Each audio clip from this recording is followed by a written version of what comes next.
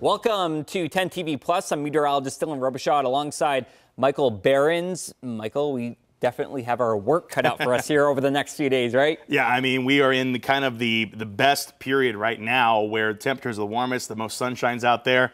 We get rid of all of that this weekend. We get rid of all that. That's right. Yeah, it's sunny out there right now. 12 hours from now, the clouds are moving in, tracking our next storm this weekend. And I know the talk of the town has been the cold coming in next week. But before we talk about that, we got to talk about what is right in front of us. That is the threat of snow tomorrow. So let's get right into the weather forecast. And you'll see that we're looking at snow from about 3 a.m. until 12 o'clock in the afternoon tomorrow. And so what this means is that as we head into the next couple of days, we're going to be tracking that next system rolling on in. You'll notice that it starts here pretty early in the morning. And then we're going to be looking at that combination of rain and snow. Just drive with caution if you're going to be out there on the roadways. All right, so here comes all this energy coming in from the Gulf of Mexico here, and that's why we're looking at rain and not snow. Now, as you look here at the map, the green on the map is going to be the rain. The blue is the snow, and then as you look at the pinkish color, that's going to be that rain-snow mix. So we're kind of battling it out between cold air from the north, warm air from the south. This scoots on out of here. Sunday, you're going to look at a mostly dry day, but I want you to pay close attention to this. A coastal storm that's going to be riding up the I-95 corridor, we kind of get brushed by that. We're not looking at a direct impact, but I do think we'll be close enough in proximity to get a few snow showers, maybe even a few snowflakes heading into Monday or heading into Sunday, going into Sunday night. So as we look at this right now, heading into today, not a whole lot going on. Quickly, though, after midnight, take a look from Mansfield down to Mount Gilead, Delaware, Lancaster, Logan. There's that rain-snow line. If you're north and east of the line, you're looking at snow. If you're south of the line, we're looking at all rain. Look at how it starts to kind of push southwestward. Here's the thing, though. With temperatures very warm, we're going to be like 36, 37, 38. Even though we're looking at snow, we're not looking at a whole lot of accumulation, maybe a dusting, maybe if that. And then as we head towards 9:30 in the morning, here we go. I-70 is a cutoff. North of I-70, we've got your snow. South of I-70, we have your rain. And here's the best part. If you do have to travel tomorrow afternoon, this is long gone. And I think all of Saturday afternoon should be looking nice and clear if you are trying to get out and about, maybe a flurry or two heading into late Saturday night. How much rainfall? It's going to vary from town to town. Generally speaking, I think 1/4 of an inch is what we are expecting. If you are in Columbus, we're looking at maybe a little bit more. But then look down here. We do have a couple areas that won't be getting quite as much. Now, do we get snow? I'm not really thinking so in the metro. But as you head up towards Marion, Bucyrus, even north of there, up towards Mansfield, the probability of a little bit of snowfall is higher. I'm not worried about that accumulation on the roadways, and I'm definitely not concerned about icy roadways because we're going to be just too warm for it. So that is some good news. So tomorrow, look how mild. We're talking 40 for the high, and then look here, a few flurries on Sunday, but we are about 17 degrees colder on Sunday. And Sunday is a transitionary day from the mild air that we get tomorrow to the bitter cold that's coming in by Monday. Take a look at this right now. All this cold air throughout the year is stored up to the north. Again, the polar vortex is this column of rotating cold air that typically stays in the higher latitudes. What we're getting right now is a little bit of a weakening in the jet stream here. So there you go. The jet stream kind of wobbles and wanes, but that's going to be diving all the way down to the deep south. And it's not just us. This is going to cover a lot of real estate in the days to come. And you can see right now, when we're talking pinks and we're talking purples on this map, man, we're talking a massive Arctic blast here showing up just in time for Monday and Tuesday with millions in the path. So we have issued not one, not two, but 3 10 TV weather impact alert days for Monday, Tuesday, and Wednesday, as we're going to be looking at temperatures only in the single digits as we begin the week. The average high for this time of the year, right around 37. We are warmer than that on Saturday, and then it's all downhill from there as we head towards Monday, as we're looking at the single digits. How bad does it get, though? Okay, so again, Monday through Wednesday, wind chills possibly as low as -20. So think about that. We have not had that kind of cold this year. And in fact, we have not had that kind of cold since 2022. So it's been a long time. So we definitely got to be prepared for this here as we go into the next few days. Layer up and limit time outside because it's about to get downright chilly. Now by Monday, this is Monday afternoon, look at Minneapolis and Green Bay, -25, close to -30. That's not the case here. Again, the wind chill will be about -10, still bad, just not quite as bad as what they're seeing north and west of us here. As we get a look at the wind chill on Monday, as we head towards the afternoon, stays below 0, so it's really bad. But then look at this right here, 7 a.m., -15, 9 o'clock, -15, okay? This is dangerous cold that we're going to be dealing with. If you don't let the water drip in your faucets, we could definitely be talking a round of frozen pipes. So you got to be careful with that kind of stuff. So as we move ahead in time on Sunday, we're tracking the possibility of a few flurries. Again, here comes the cold.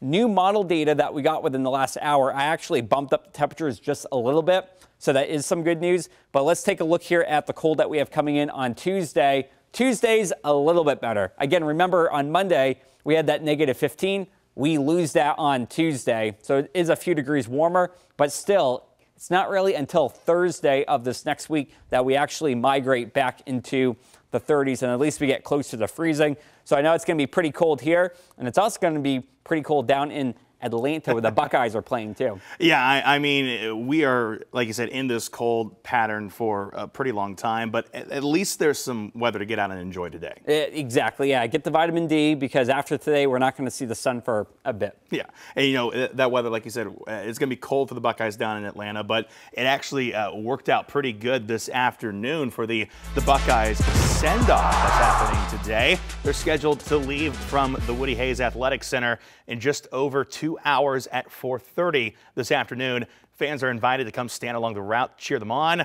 The route will begin on Jack Nicklaus Drive and continue on to Borer Drive. There will be free parking available in the lot south of Jesse Owens Memorial Stadium. And if you're flying out of John Glenn in Columbus for the game this weekend, be ready for some changes getting there. This is the new video posted on Facebook showing the drive into CMH looking a little different these days. A few shifts along your drive. On the International Gateway Roadway, you can see the entrance to the cell phone lot and rental car center. It's now on the left. You'll want to stay right to get to terminal and garage. Keep in mind there are now just 2 lanes and the speed limit is lowered to 25 miles per hour. And of course, driving, another option to get down to that game many will be taking. So we mapped out that drive and how much you're going to spend to get there. Here's the fastest route to Atlanta according to Google Maps. If you're leaving from Columbus, you'll drive 567 miles, which is nearly a 9-hour drive, longer, of course, with stops. It'll take you first through Cincinnati, then Kentucky and Tennessee before you get down to Georgia. And according to AAA, the average price of gas for this drive nationwide is about $3.10 a gallon.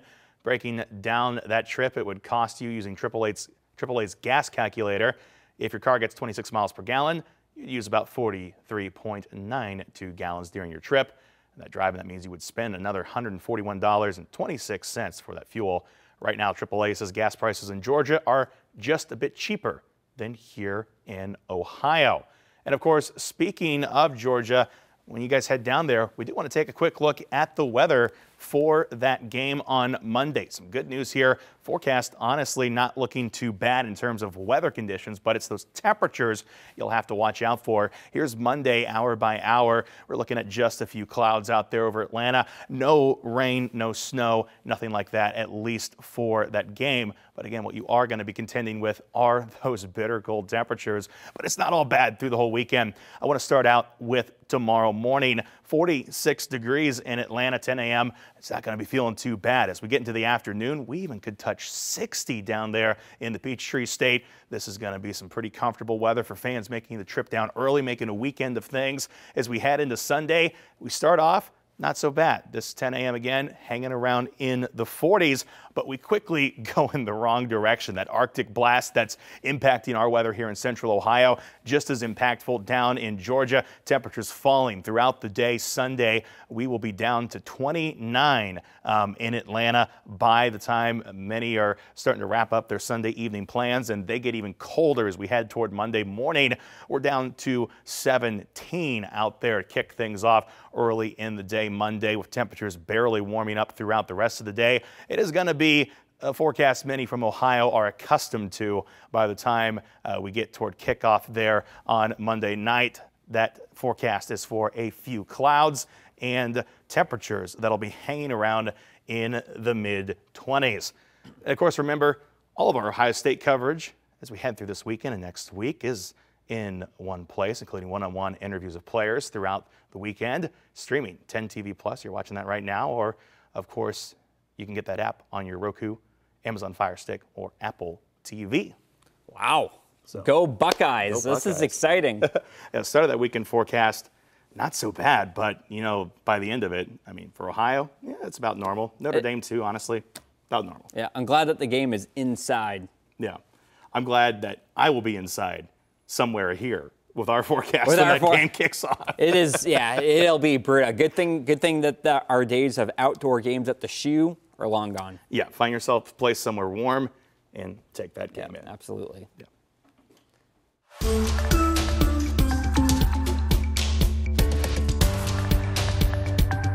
Now for some environment news. Scientists say they found an unlikely ally in the environmental fight against plastic waste. These are baby beetles known as lesser mealworms. They love to feast on one of the planet's most problematic polluters. Scientists in Africa fed them only plastic for a month and found the insect can break it down in their guts. Our future plan is to go further to see if we can reproduce this bacteria for plastic degradation.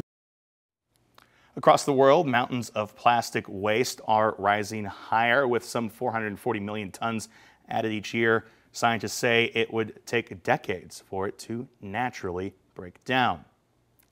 And continuing with the environment, more electric vehicles charging stations are on the way to Ohio, with state officials asking for your feedback about what to do next. They say there is still funding available to expand the electric vehicle market in the state.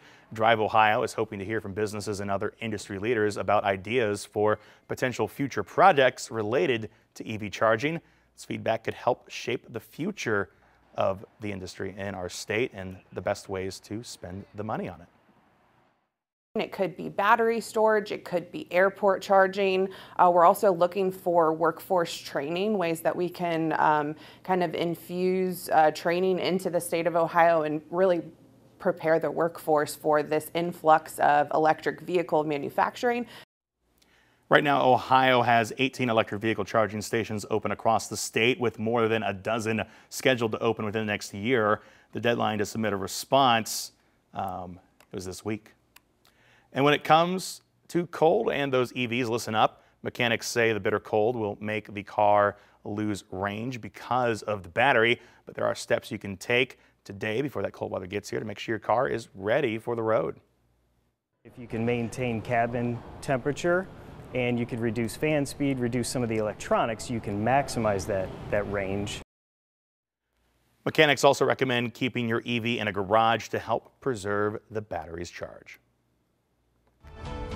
Now to the latest on California wildfires. Pasadena Transit bus drivers hailed as heroes after rushing into the flames of the Eaton fire to help evacuate senior citizens.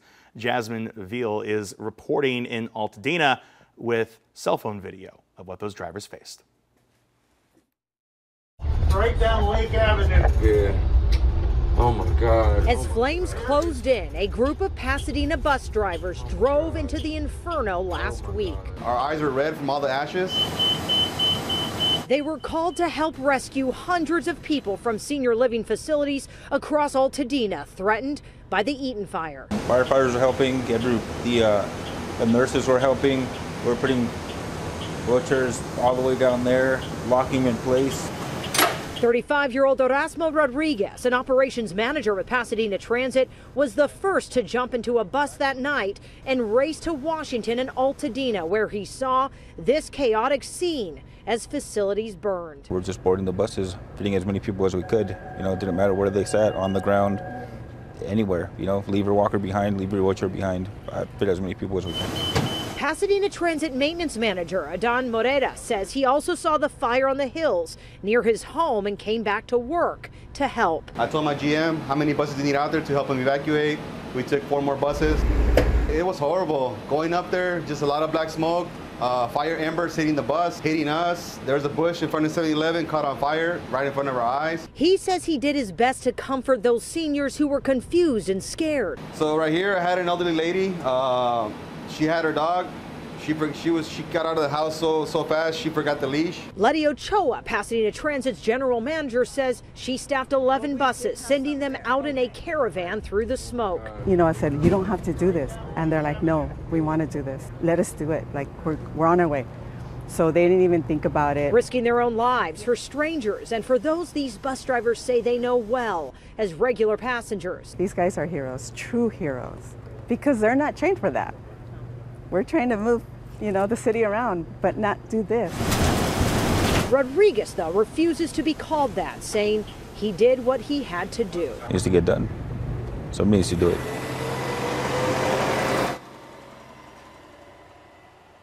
For more information on how you can help out those displaced families and first responders battling the wildfires, go to 10tv.com and search wildfires. You'll find a link to the story on your screen now with all the answers. And finally today, let's check out some new video into us here at 10 TV.